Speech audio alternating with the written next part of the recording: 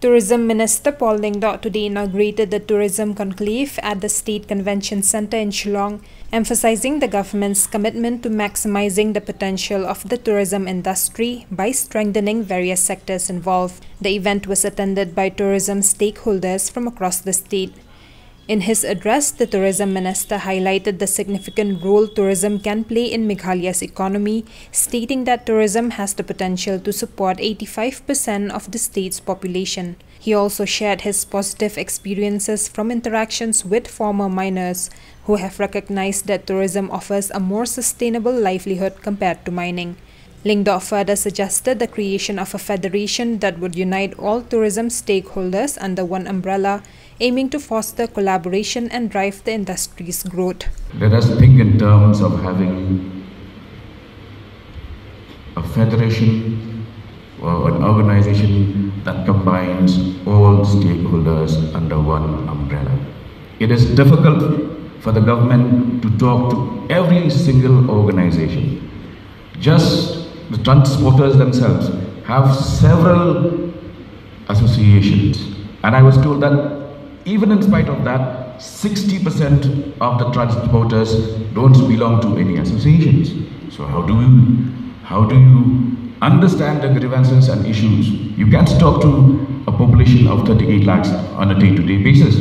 Somebody has to represent your interest. So I would suggest that all of you, starting from tour operators, to transporters, to hoteliers, to Kidorbashnong, to guides, come up under an umbrella organization which will flag your various grievances and concerns, and we can interact. I'm ready to interact with you even on a weekly basis. But come forward with constructive ideas and criticism.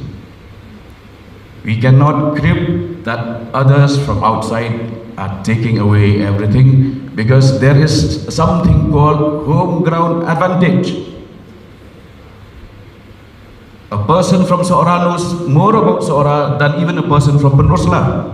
You have that home ground advantage. You can't really say that Biharis are coming and taking everything. When you say that they don't even know where Kandailat is, how is it that they can outsmart you in the business of tourism? To the other point which I will share with you, which I think is very important, is we are open to the idea of revisiting the policy. Update it, make it more inclusive, offer you all the facilities, and also provide you with the SOPs of how you go about conducting your business. But again, it takes two hands to clap and make some noise. We need you as stakeholders and us as the government to work together. We should be on one single page. The interaction that I've had with quite a few of those who were earlier into mining, mostly from Giant Hills, who said that they have realized that tourism is what would finally sustain their lives and their livelihoods. So friends, just to share a few thoughts and to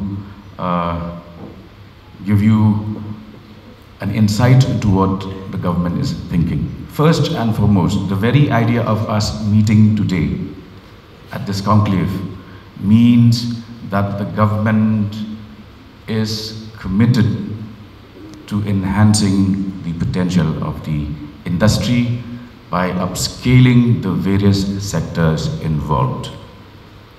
We would not be holding such a conclave unless we think that it's very important for us to learn from each other, to interact, and to understand the various intricacies, especially of the stakeholders who are at the field level. But please understand that the government is here to handhold you.